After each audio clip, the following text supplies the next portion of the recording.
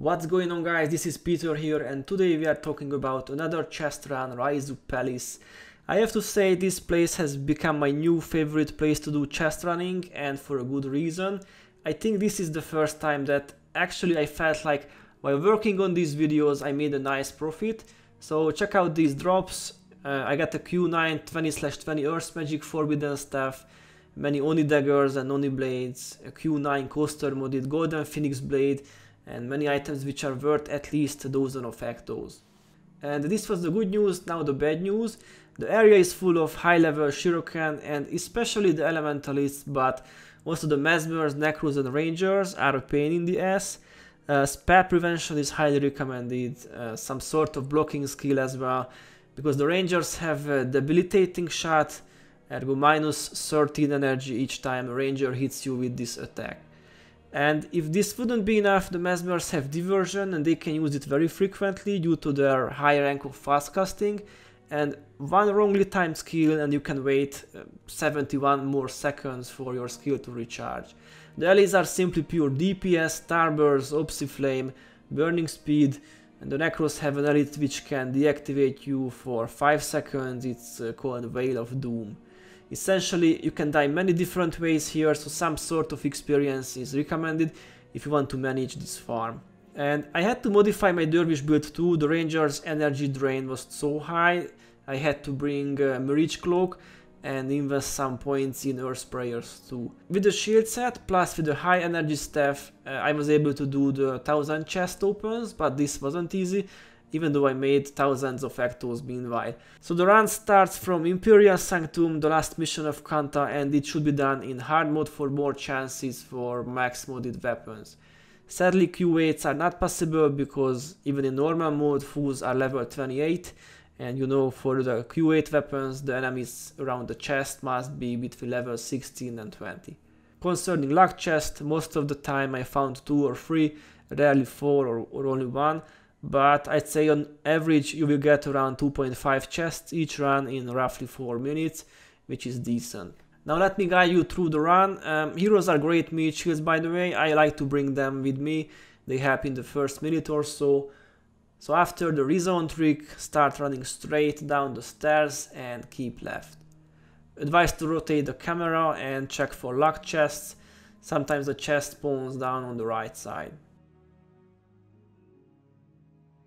Many times there is a chest here at the assassin boss, sometimes a bit further back at the Mesmers, but I will not go into this direction now, and let's go to the beach area instead.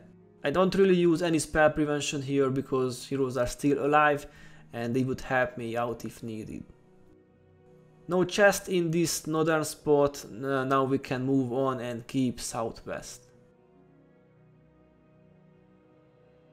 First chest, no coasters, Mirage Cloak is enough to tank the mobs. I like to run in this long straight path here. You can choose the beach area too, but that's more crowded, and I only go there if I see a chest. This is the reason why I keep rotating the camera and checking every now and then the other side too. No chest this time, but at least we reached the Resurrection Shrine. Guys, this is important because the last parts are extremely difficult and you can very easily die in hard mode, but if you trigger the shrine you will get resurrected here and won't have to run through the map again. Okay, the next part is tricky. If there is no chest behind the warrior boss, then simply turn back and keep left. But for my luck there is a chest there now, so we got to activate YOLO mode. Feel free to pop a cupcake or some items which increase HP, energy or armor, because they will be of a great help. Now activate Shroud before you aggro the boss and use Shadow Form when the coasters arrive. I can give you a general tip here. The chest may spawn almost anywhere. Try to break aggro while Shadow Form lasts and rely on Mirage Cloak as often as you can. Sometimes I like to use a Summoning Stone to distract the mobs and give myself a few extra seconds. The chest is very close to the Spirit of Famine. Use Death Charge on it, open the chest and run for your lives. My Shadow Form is over now, so got to play it carefully and watch for the Mesmers because they will use diversion all the time.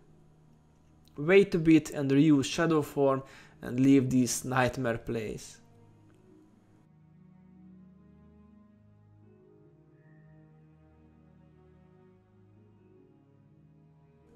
After the Red Shrine, keep left and maybe wait for another set of shadow form because the mesmers and necros will make your life difficult.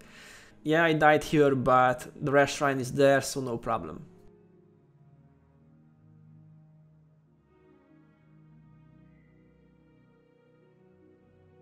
Another chest, probably the last in the area, and it was a pretty good run, to be honest. Only daggers and the golden phoenix blade from only 3 chests, and maybe check the last spot too, and if there is no chest, type /resign and you can do it again. Some final words: a very good amount of the drops were forbidden staves, and even though I didn't compare Raisu to other chest runs, but it felt like I got way more 20% half costing time modes here than anywhere else.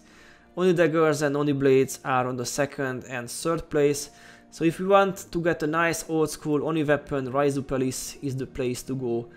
Golden Phoenix blades are also dropped every now and then and got 12 from 1000 chests, and some bladed shields too, but these were not as frequent drops as the other sought after skins.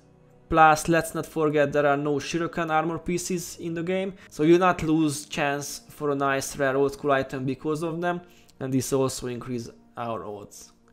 By the way, if you don't possess a dervish, you can do this run with an assassin, with a ranger, and I'm pretty sure with many other professions too, but make sure to have some kind of a spell prevention skill in your build and some blocking skills. Guys, this was Raisu Palace, the 5th episode of the series. Hope you enjoyed it. Thanks for watching and good luck with the drops.